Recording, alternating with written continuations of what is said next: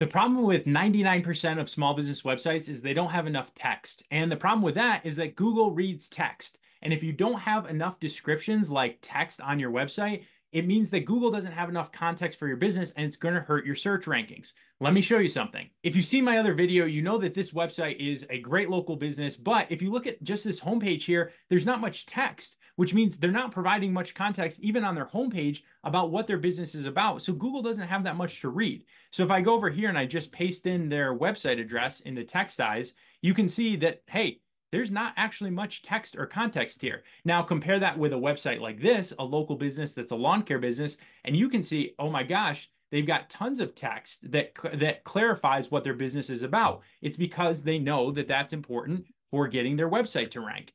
So let's just take that website, and if I take it over here and copy and paste it into TextEyes, you can see, okay, there's a whole bunch of text that's available here for the search engines to read and help rank this business. This is a big difference from when I looked at this website, and you can see there's very little text here. That's the whole homepage versus the whole homepage of this business, right? Big difference. So what you can do is use Keyword Planner to solve this problem. So I'm going to go into Keyword Planner, and then I'm going to take this business website and I'm going to go in here to discover new keywords and then click on this tab to start with a website. And then I'm going to paste in my website and say use entire site and then get results.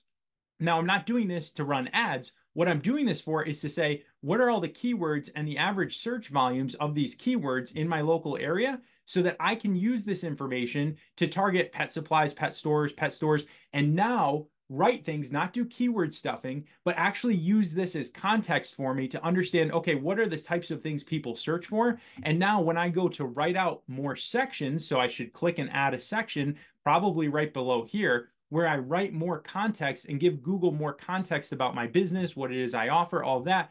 Now I can use the ideas from Google Keyword Planner to understand the types of terms that people are searching to build those keywords and those relevant terms into my business website so I rank more and get found more. If you like this video, hit that subscribe and like for more great tips on simple ways that you can enhance your visibility in local search engines and get more customers. We'll catch you in the next video and stay tuned because there's also some things you need to do for Google Business Profile. Talk to you soon.